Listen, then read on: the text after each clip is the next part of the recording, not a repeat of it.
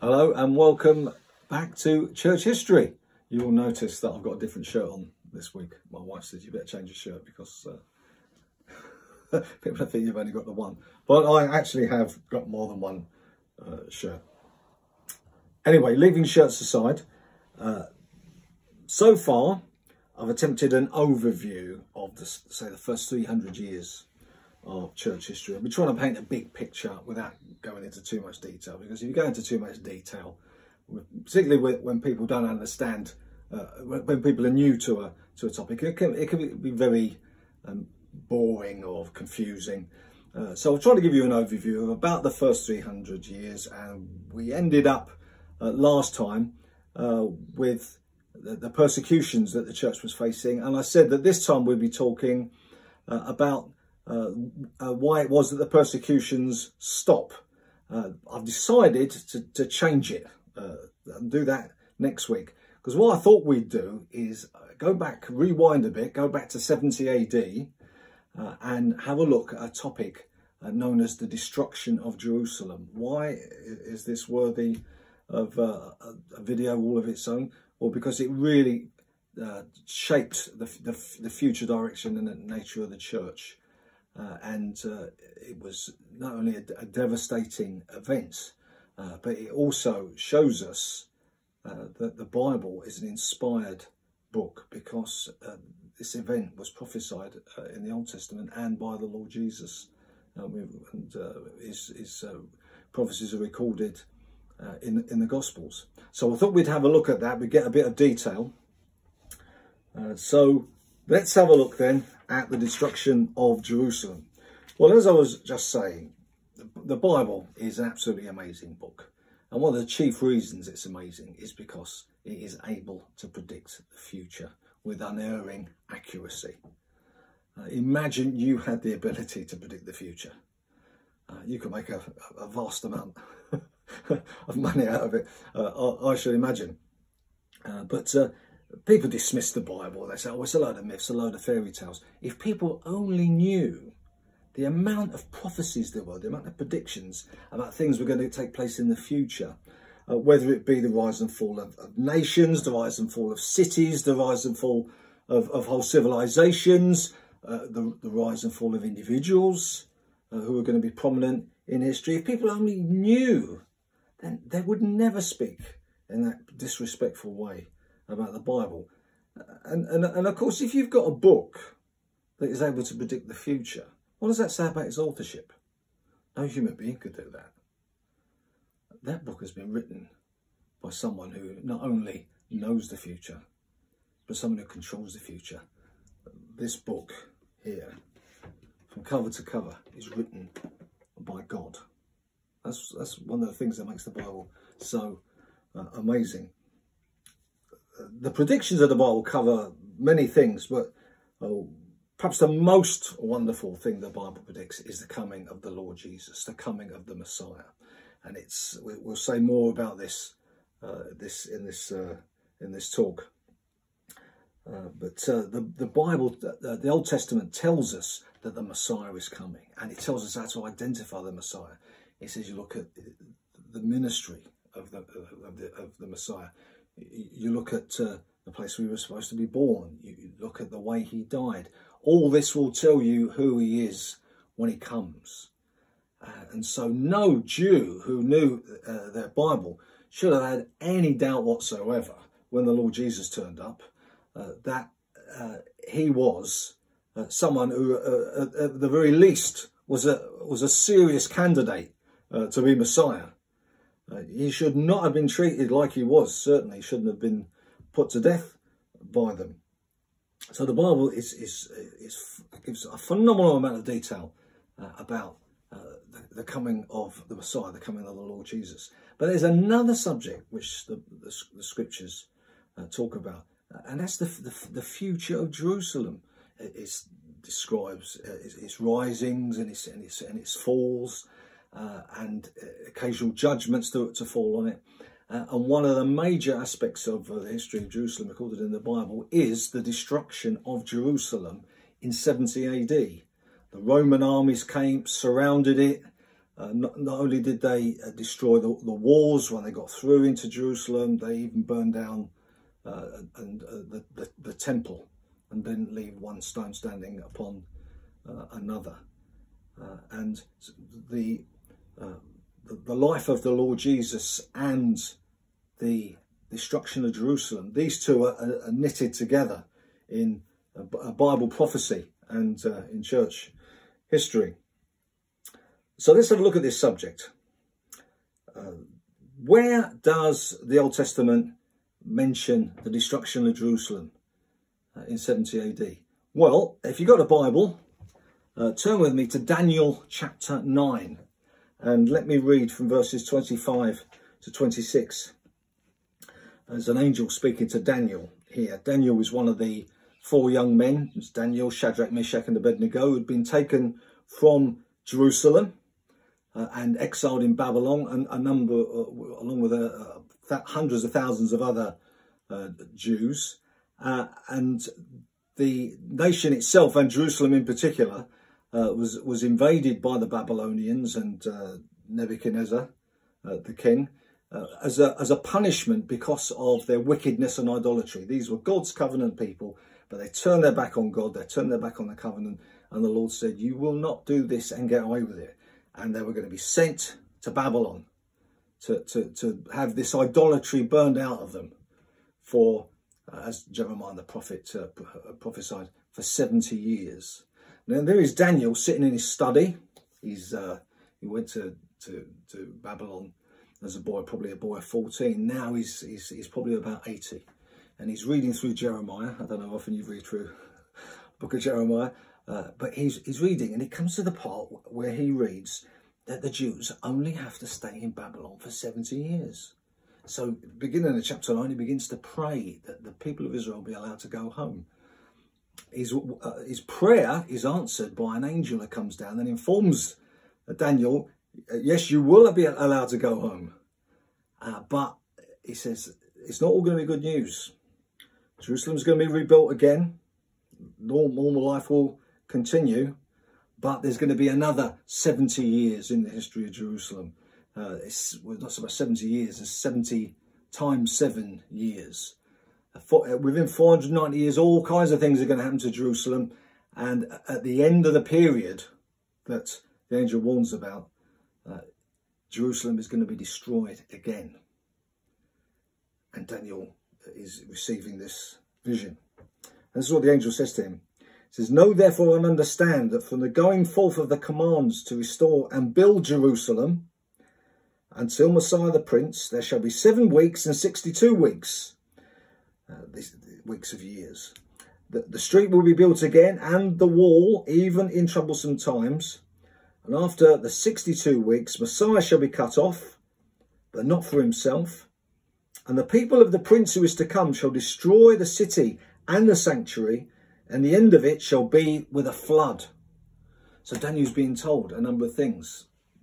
You're going to be able to go home. The city is going to be rebuilt, and we know about about how that took place because we have the books of Ezra and Nehemiah. But Daniel's told towards the end of this period, the Messiah is going to come. And instead of being wonderfully and graciously received by the people of Israel, they're going to kill him. And as a punishment for this, Jerusalem is going to be destroyed again.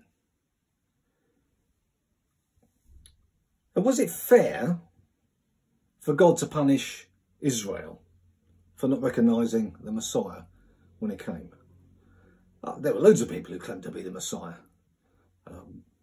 Surely they could be forgiven for thinking that Jesus was possibly just another one of these claimants, perhaps a troublemaker, an imposter.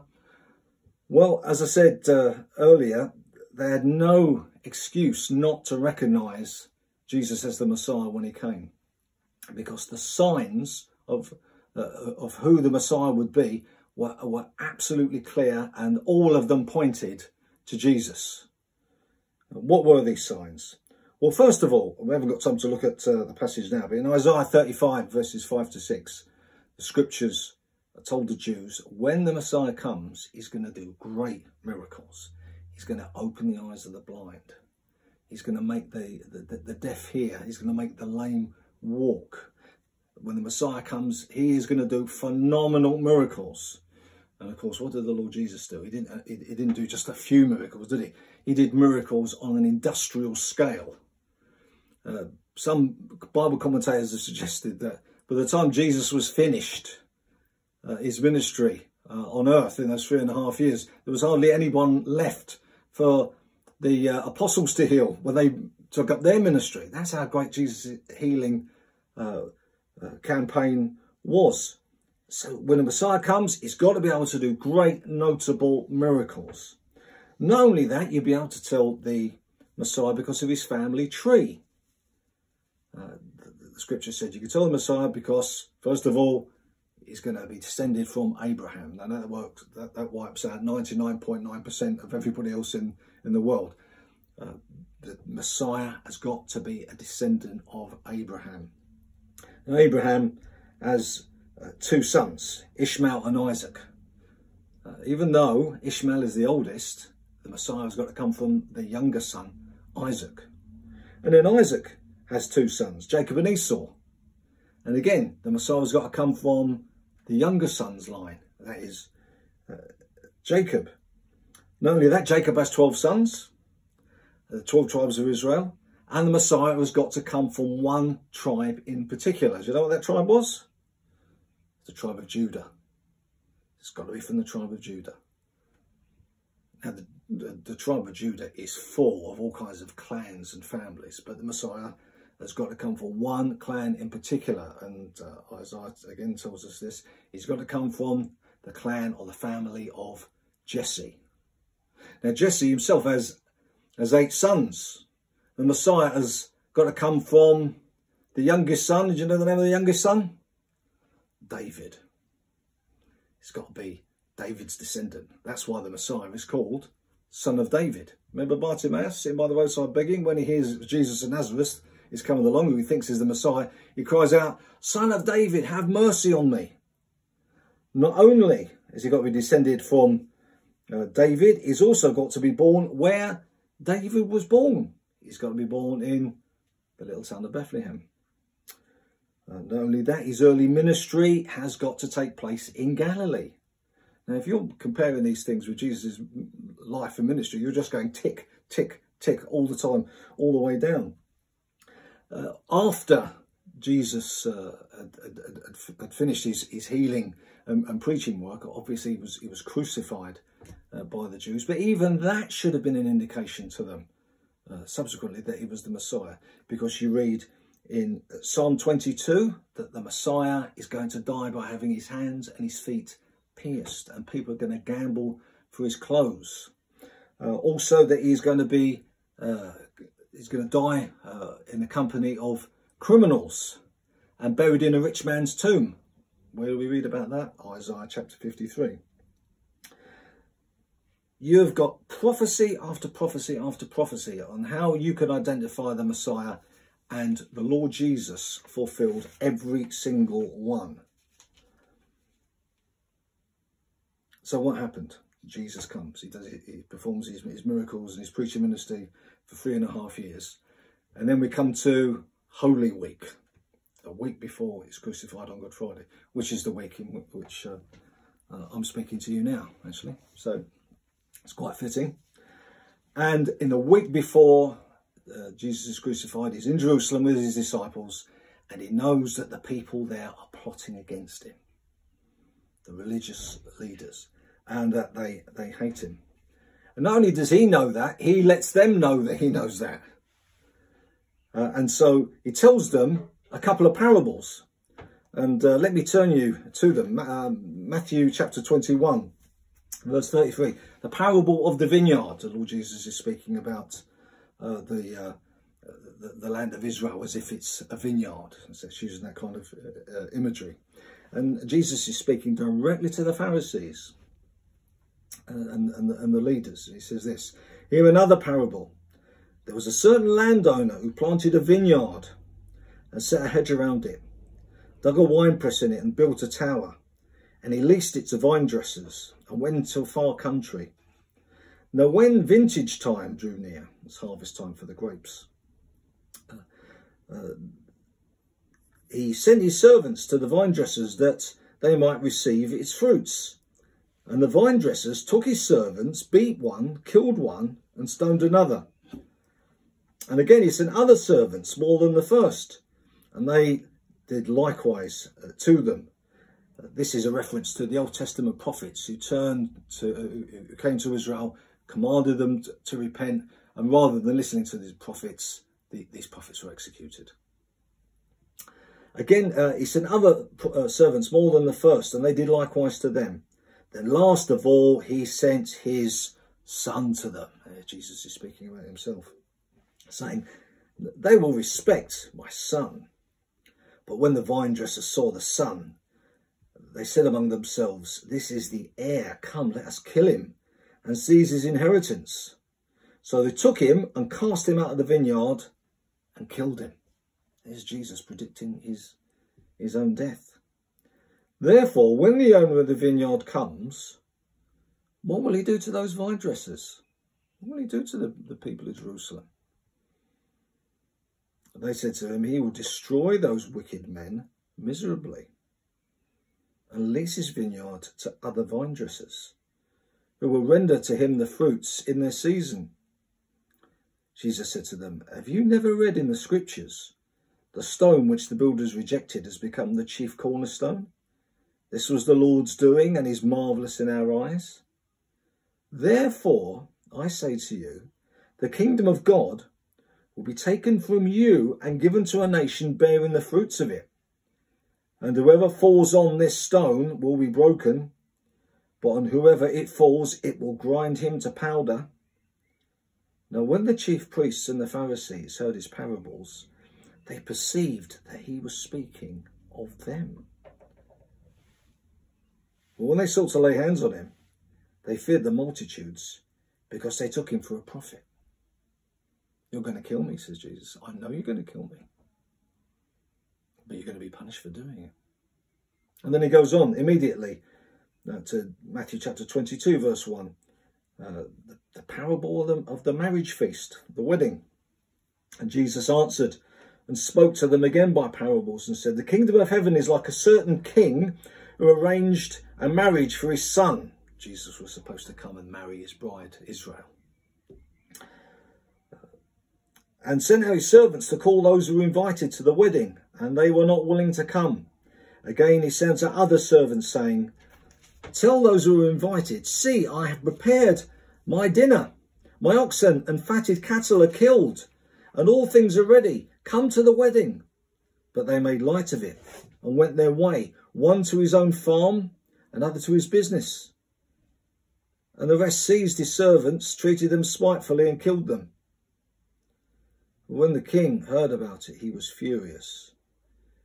And he sent out his armies, destroyed those murderers, and burned up their city. Then he said to his servants, the wedding is ready, but those who were invited were not worthy. Now, any of the Jewish leaders who knew the book of Daniel, and that should have been all of them, would have known that Jesus was pointing back to Daniel chapter 9. And he's warning them, you kill me, you're killing the wrong person. You kill me, you're killing the Messiah. You kill me, Jerusalem is going to be visited with a terrible judgment. But it wasn't only the rulers that Jesus warned. He also warned his own disciples that this was going to come. Because this destruction was going to come while many of them were still alive. And he warned his disciples how they could avoid being caught up in this destruction in Jerusalem. So turn with me now to Luke chapter 21. And first of all, reading verses 5 to 7. There's the Lord Jesus. He's up on the Mount of Olives, having a look at the lovely view. And the disciples are pointing out the temple, which was built by Herod, one of the 7 wonders of the world. And wondering what Jesus was thinking about it. Then, as some spoke of the temple, how it was adorned with beautiful stones and donations, Jesus said, these things which you see, the days will come in which not one stone shall be left upon another, that shall not be thrown down. So they asked him, saying, Teacher, but when will these things be? And what sign will there be that these things are about to take place? And Jesus gives a list of warnings regarding the coming destruction of Jerusalem. But if you look at chapter 21, verses 20 to 22, this is a specific warning that Jesus gives. This is like the final warning. Heed this one. Jesus says, but when you see Jerusalem surrounded by armies, then know that its desolation is near. Then those who are in Judea flee to the mountains. Let those who are in the midst of her depart, and let not those who are in the country enter her. For these are the days of vengeance, that all things which are written may be fulfilled.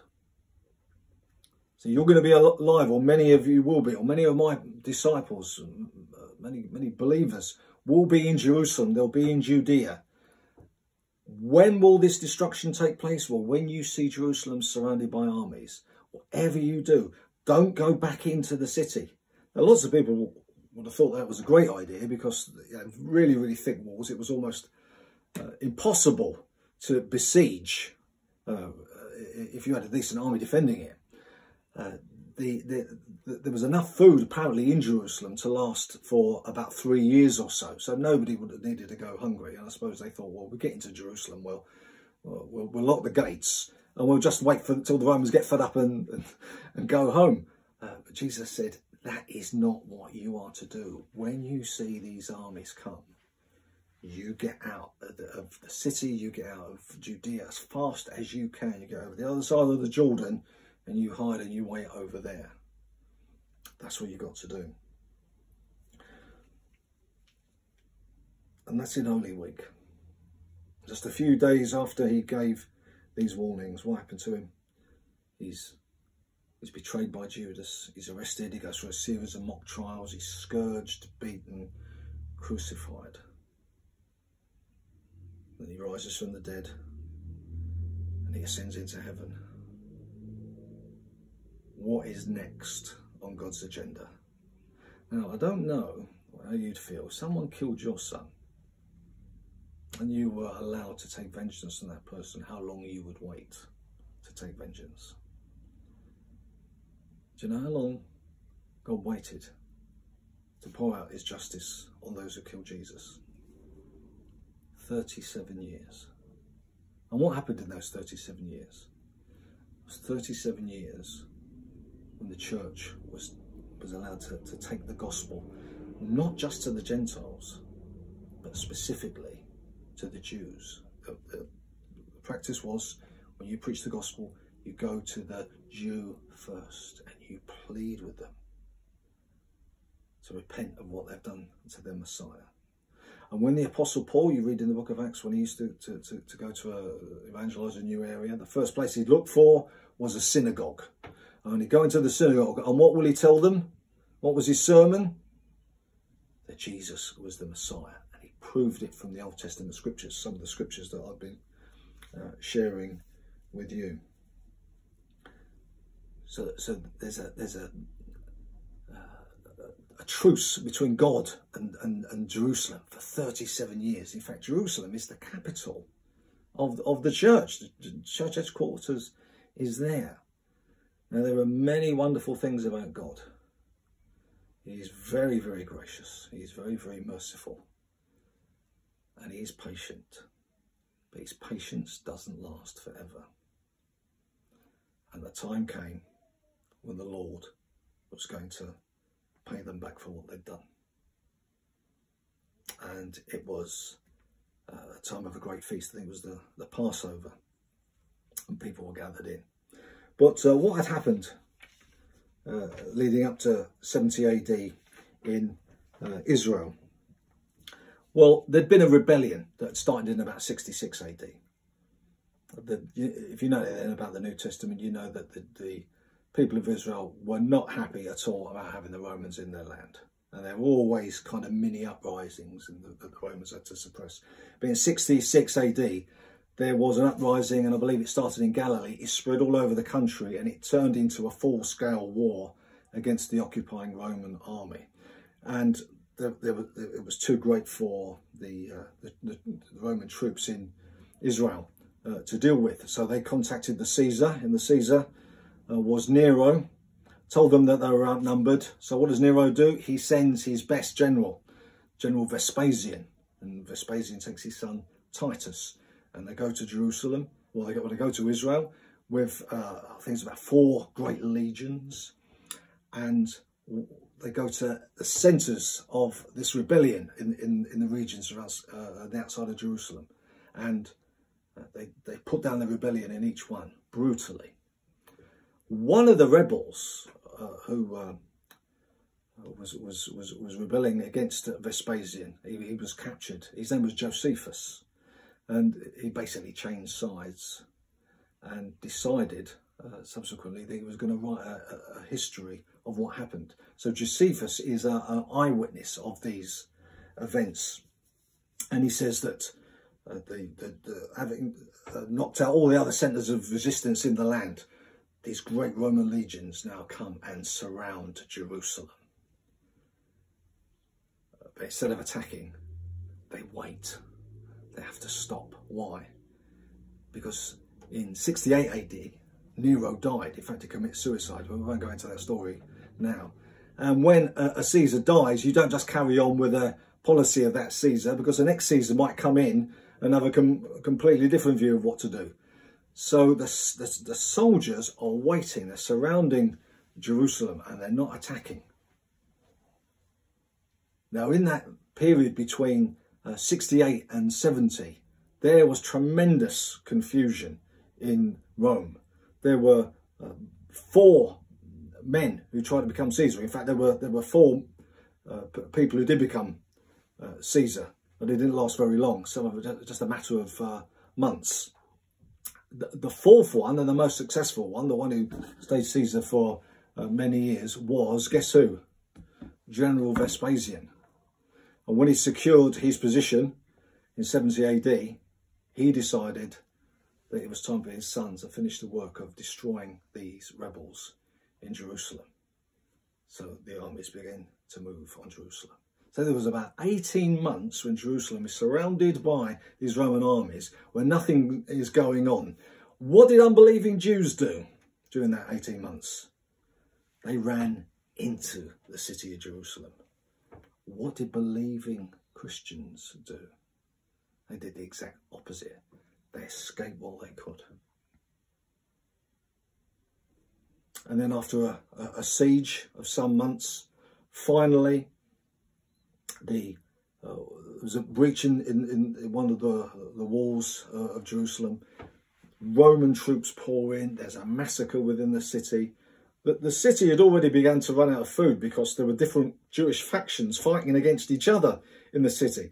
There was starvation, there was cannibalism. And added to this, when the Romans got in, they massacred virtually everyone that they found. Not only that, they took prisoners and had them crucified along the roads in Judea. And the only reason they stopped the crucifixions was because they ran out of wood. The Romans were very angry with the Jews.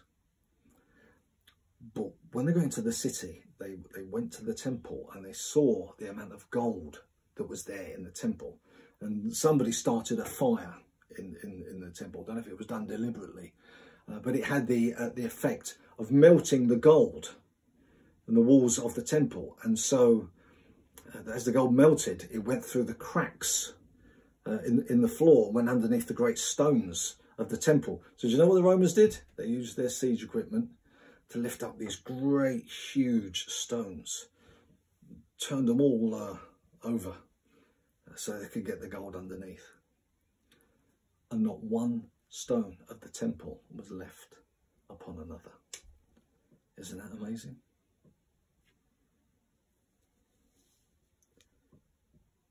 Another 500,000 or so, perhaps, sold into slavery. Somewhere between 1 million and 2 million of the inhabitants of Jerusalem either killed, crucified, or sold into slavery. This was God's punishment for killing his son.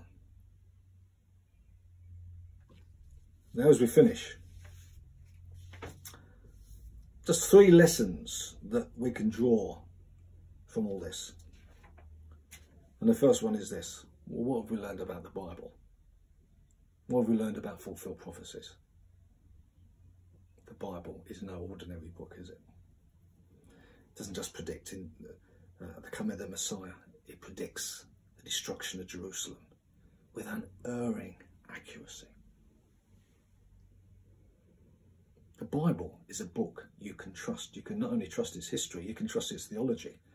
If you can trust the Bible on history, you can trust it with your soul. Because this book is not written by men, although God used men, but it's written by the Spirit of God. Secondly, if the Bible was accurate about Jesus' first coming, don't you think it will be accurate about his second coming? When Jesus comes for the second time, he's not just coming to judge Jerusalem. He's coming to judge the whole earth. Not just Jews, but Jews and Gentiles. And all those who have turned their back on God will be judged. And on Judgment Day, world history will end and Jesus' throne will be set up and everyone will be brought before his judgment throne and he will decide the eternal destiny of all mankind. Some will be taken to heaven, those who've loved him and longed for his appearing. They'll go to heaven. But others, what does the Bible say? They'll be thrown in the lake of fire where they will be tormented day and night forever and ever. Oh, you might be thinking, oh, surely that's not going to happen, is it? Surely that's just religious speculation, isn't it? No, the book who told you that he was coming and that he was going to destroy Jerusalem tells you that the second coming is equally as certain. Have you had your sins forgiven? Have you been reconciled to Jesus? Have you asked him to pour his mercy upon you? What's the third lesson? Would you see how merciful Jesus was? Do you see how merciful God was? There is Jesus and he's been murdered. And what is the heart of the Lord towards his people? It's one of mercy. You remember just before Jesus was crucified, Jesus wept over Jerusalem. And he knew these people were planning to kill him. And what does he say? Jerusalem, Jerusalem, those of you who kill the prophets, and you stone all those preachers that are sent to you. This is not what I want. I don't want to come in judgment upon you. I would rather gather you up like a mother hen gathers her chickens and hold you tight to myself. That's what I want to do with you. I want to show you mercy, but you won't have mercy, will you? And he wept over Jerusalem. On the day of Pentecost, where the Apostle Peter was preaching, in his congregation on that day were thousands of people who had been there 8 weeks before when Jesus was crucified. There were people in that crowd who had mocked Jesus. There were people in that crowd who had spat on him. There were the leaders of the betrayal, the leaders among the Pharisees and the Sadducees who had organised his murder and handed him over to Pilate. They were there. And what does Peter say? When people come to him, they're cut to the heart through his preaching. They say, men and brethren, what must we do to be saved? What does Peter say? Repent. Seek the Lord's mercy. Be baptised. Come to him. And he will have mercy. And you can imagine people coming up to people and saying, but Peter, I laughed in his face as he was carrying his cross down the road. Is there mercy for me? What would Peter say to him? Yes, there's mercy even for you. Oh, but I slapped Jesus around the face. I spat at him as he walked by. I mocked him as he hung on the cross. Is it possible that there's mercy for me? What would Peter say? Yes, there's even mercy for you. And the Lord waited 37 years. He gave him 37 years to repent. And some of them did and some of them didn't. And those of you hearing me speak to you now, how long has the Lord been merciful to you? How long has he been waiting for you to come? You haven't come yet. You may say, oh, he'd never have mercy on me. I've been far too wicked. I've been far too immoral. What would Peter say to you? He said, no, my friend. If you repent, you come to him and ask for mercy. There is mercy, even for you. That's the message of the gospel. And that's the greatest lesson we learn from the destruction of Jerusalem in 70 AD. Thank you.